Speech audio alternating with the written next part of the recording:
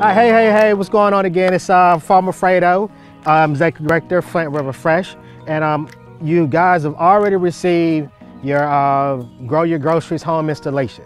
But one thing I wanted to talk about today is what I call like the essential tools that you need in order to be a successful backyard gardener or a successful farmer. So first tool that you would need, I always tell people to have, is a tool just like a hand trowel. Couple different ways, but this is really just utilized for your transplants. You could also use it to spread fertilizer and things like that around. But this is mine, and so I always like to show this off because it kind of reminds me of the old school movie Crocodile Dundee. But I'm using it for gardening. So again, it's just a tool, put it to the ground for spacing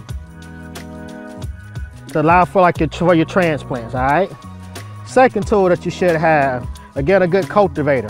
Something to kind of scratch up the soil when you're putting the fertilizer down, or as you're kind of like done some digging or mixing, just something just to scratch up the earth. Just a good little cultivator tool, like 3-prong, basic standard that you need, right? Then also you kind of have what I call like a digging fork. So this is just a small scale version, but a lot of times when you're doing like some root-based crops, whether it's your beets, your carrots, or your radishes, you just kind of need to dig them up.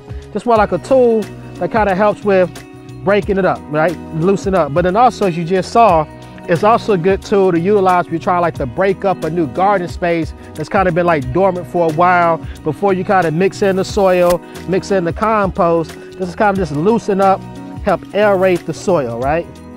Small little hand tools just to get started.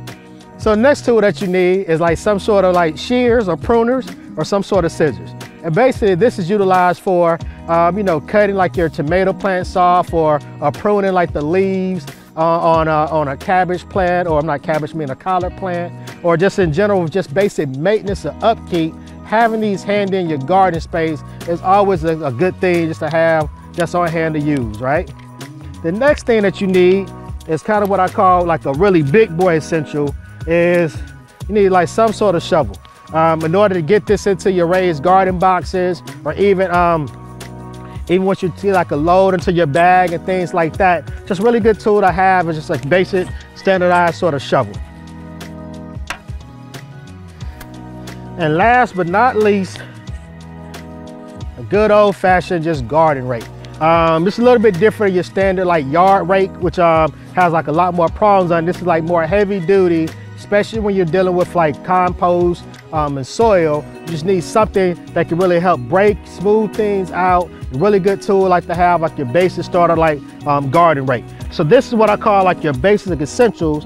And then I kind of have some new things that are like my like personal favorite. You don't necessarily like need them per se, but they do make the job just a little bit easier. And there's some tools I've kind of fell in love with. So I showed you the smaller little hand digging fork, but man, ain't nothing like a good old faithful one that can really just help you just put it in there, execute, break up the soil. And I just like this, especially when I'm working with kids. It's just something about this massive fork going straight into the ground and just breaking up the soil to get them all like excited about it. So a really good, bigger, oversized digging fork.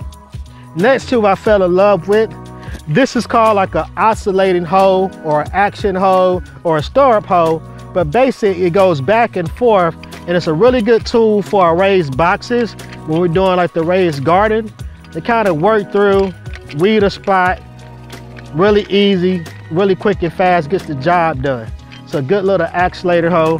And my new tool that I'm in love with, because again, I always want to create a weed-free environment.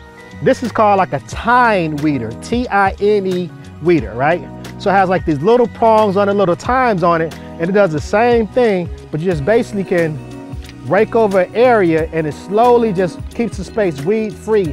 And what I like about it with the spacing, especially if your plants have already established, you can kind of go right beside your plants without disturbing the roots. They create again like a nice weed-free, say that slower, weed-free garden space, just with like a little bit of innovation, all right? So again, this is just what I call my essentials that you need tool-wise for your Grow Your Groceries home garden, or even if you're like a backyard community gardener. Here are just some basic tools that you should have in your tool shed, your garage, or if you're like me, you might just have it in the back seat of your van, riding around town and you're trying like to feed the world, right? So again, this is me, Farmer Fredo. I'm checking in, checking out, and growing food is what I'm about. Peace.